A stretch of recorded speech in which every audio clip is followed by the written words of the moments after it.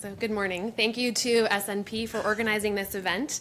My name is Devan Meserve. I am the marketing manager at the Global Aquaculture Alliance. The GAA is a global nonprofit membership organization, and we work to promote and advocate for sustainable and responsible aquaculture. Many of you might notice that I am not Dr. Steve Hart, who is supposed to be here today. He was unable to attend, so I hope you can bear with me as I go through his presentation and try to fill his shoes. So we've heard a lot already this morning about the importance of aquaculture, and today we really want to focus on why we need aquaculture to continue to make our food production system sustainable. And you've also heard some of these facts already, but I just want to reiterate some of these ideas. So we know that farming seafood by aquaculture takes pressure off of wild fisheries. We also know that by 2030, almost 2/3 of seafood that's on our plates is going to come to us via aquaculture. Also, farmed fish is an extremely efficient form of animal protein for us. And lastly, with the global population increasing, and we're about to reach 9.6 billion people on the planet by 2050, there's a rising need for an efficient and healthy, sustainable form of protein. So to get some of these myths and perceptions out of the way about aquaculture, you may have heard some of these. I'm just going to go through them. So first of all, it's been said that tilapia is worse for you than bacon, when in fact it's actually a lean protein that is low in fat. Another idea that you might have heard in the news is that salmon are dyed pink to create that color, and that's actually not true. Pigment is added to the feed for the salmon to create that color.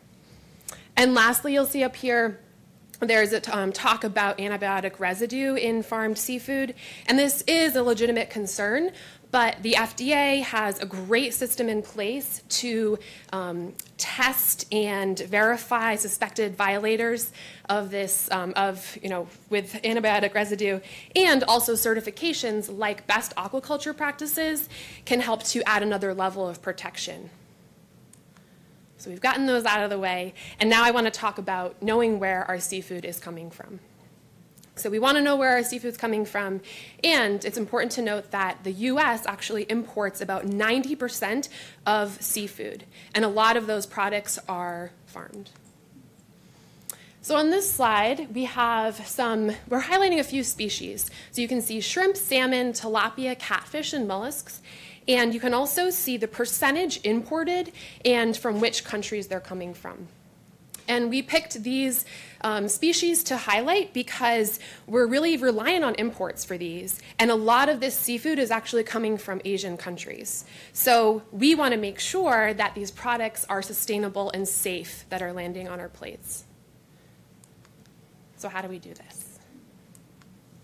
So many NGOs have actually taken on this topic, this issue of sustainable seafood. And they've done a fantastic job of bringing awareness to the consumer level. But there are some limitations to their ability to actually bring about true change. And this is because they are limited in their scope of work. In addition, if we look at the seafood industry itself, we can really see the industry kind of moving the sustainability needle. And a great example of that is the salmon industry. So the salmon folks have positioned themselves as leaders, and they've done this in sustainability. They've done this by largely adopting certification, so that would be through ASC or BAP. And they've also come together to really collaborate. So they've organized the GSI, the Global Salmon Initiative, and this is a way to collaborate. Even though they're competitors, they're doing this in a pre-competitive space. So even though these efforts are great, the market still requires real verification that the product is sustainable. And the market can't afford to just take the word from NGOs and from industry itself that the product is a good one. So third-party verification is needed, and we need independent auditors who actually go out and verify these claims. So to get a little bit deeper into what does certification mean when we look at aquaculture products. So in certification, auditors actually go out to a location, to a farm, as you see this one here, and they're actually evaluating the practices, and a farm will either pass or fail based on those claims. So the bottom line is certification really requires these farms to improve their practices if they want to enter the marketplace.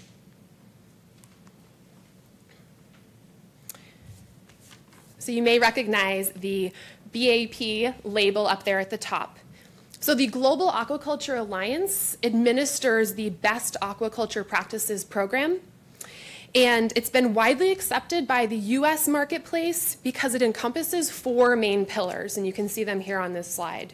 So not only does BAP look at environmental responsibility, which has been a really big topic of concern, but our standards are actually encompassing food safety, social responsibility, and animal health and welfare. And this is happening across the production chain of aquaculture. The Global Aquaculture Alliance was actually founded by people in industry who saw a need to improve sustainability. And this wasn't just desired by the marketplace, this was actually for farming communities in parts of the world where they rely on the success of farming for their local economies.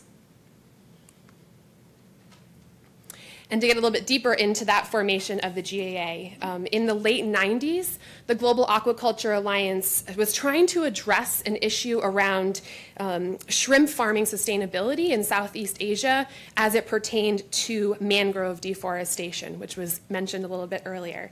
And the GAA founders really saw that the way to solve this problem, the only way to solve this problem was to encourage improvements was to start a verification program. So the GAA not only administers the BAP program, but we also do a lot of other things. So you can see some of these logos up here. We create and deliver a suite of benefits to our membership base and to anyone who really wants to learn more about aquaculture. This is actually the world I live in, so if you have any questions about any of these logos, come see me. We have an online publication called The Advocate, which is putting out news articles and technical stories every week about aquaculture. We have an educational arm of our organization, which is creating great content. We have a film initiative going on, and we also have our annual goal conference, which is for leadership in the aquaculture space. And what am I missing? Oh, my GAA is like a LinkedIn for people who are in aquaculture and want to engage with others in that space as well. So the BAP program is kind of the demonstration arm of the organization. To dive a little bit more into BAP and that program, you can see kind of some of the talking points we've set up for our program. It's comprehensive, proven, and trusted. But to note right here, the most important is that we cover the whole entire aquaculture production chain. We are also benchmarked against the 3 Gs, which I'll talk a little bit more about in the next slide.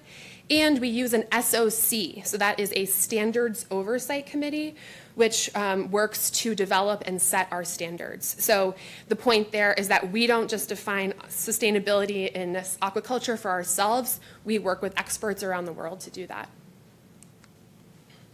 So those 3 Gs I talked about, this benchmarking process of our program is really rigorous, and it provides evaluation to show that, you know, we're actually doing what we claim that we're doing, that we say we're doing. So we are benchmarked against the Global Sustainable Seafood Initiative, the Global Food Safety Initiative, and the Global Social Compliance Program.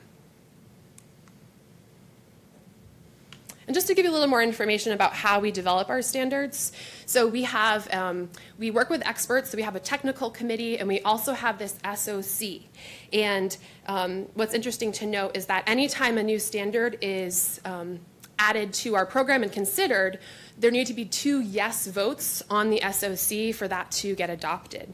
So that means the industry can't really force through a standard that makes their job easier. It really has to be approved by the SOC.